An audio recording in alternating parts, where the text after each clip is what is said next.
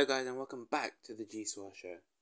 Today is going to be a slightly different GCOR show to the usual, as we're going to be taking a small trip down memory lane, back to the past. And we're going to be actually talking about one specific GCOR driver, well, former GCOR driver, and future GCOR Hall of Famer. So without further ado, let's get into this video where we're going to be speaking about, Beast Mode Sam. Beast Mode Sam, well, he's considered to be one of the greatest GCOR drivers in history, and many do consider him also the greatest GCOR driver of all time never to have won a championship. I mean, 31 podiums in 37 races is quite impressive.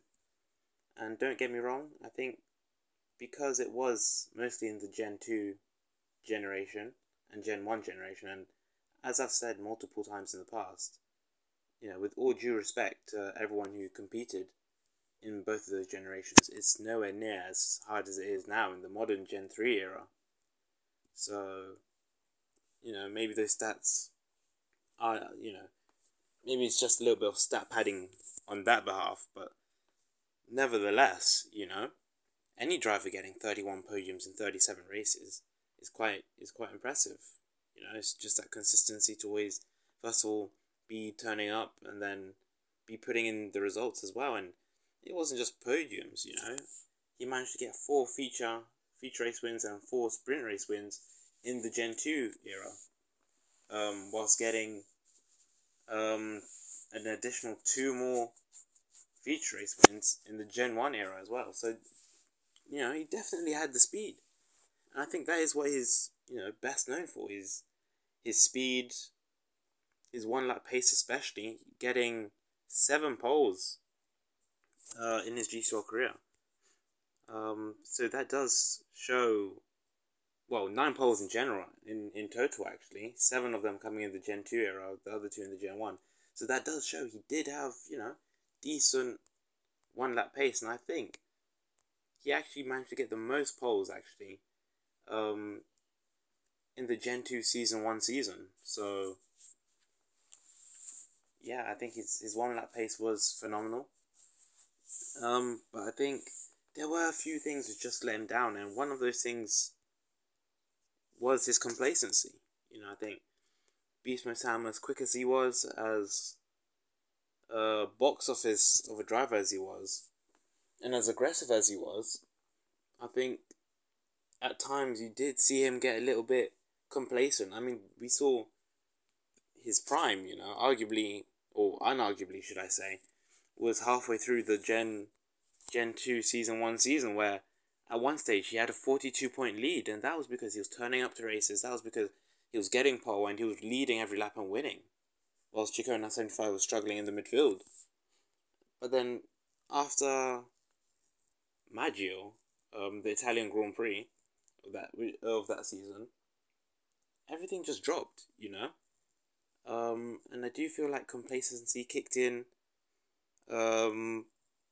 post-race. If you remember, him and Chiconas had a little bit of an argument, because there was meant to be a safety car didn't come out, something like that. And he did famously say, he had the championship in the bag. Chick being Chick, he agreed, and I think he even thought that Beast Mode had the championship in the bag at that stage. But yeah, I think complacency did play its part a little bit. But I do think if he just turned up more regularly to the Gen 2 Season 2 season, I think he would have actually won the championship, because he showed brilliant pace. Obviously, Chick missed the first few races. So that really would have been his time to win the championship, but once again, he didn't take advantage of that opportunity, and I think that was his biggest problem. That was his downfall. He didn't take opportunities when they arise, and that's how, he's currently the greatest ever driver in GCOR history not to win a championship. He's managed to battle legendary drivers such as GCOR 75 and Genius Nature, and even Jacob as well. In the past, he's managed to beat them on track as well.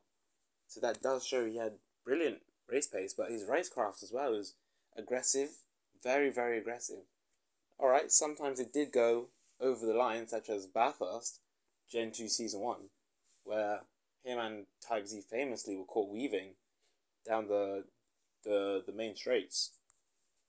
But 9 times out of 10, his defending was, quite clean, but he quickly developed rivals, and enemies, and I think that, again, is another downfall of Beast Mode Sam.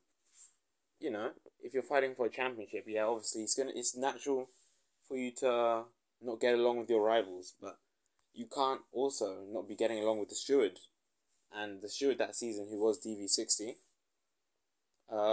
well, he just didn't get along with the steward. He didn't get along with her, and you could argue some decisions maybe did go against him, such as the decision at Spa, where he famously lost that race win because FRL hit him from behind, and FRL didn't get a penalty for that. But yeah, it was a bad decision, I guess. But at the end of the day, I'm not even going to say these things happen, because it was a bad decision. I think FRL, he shouldn't have won that race. That should have been Beast Mode's race to win.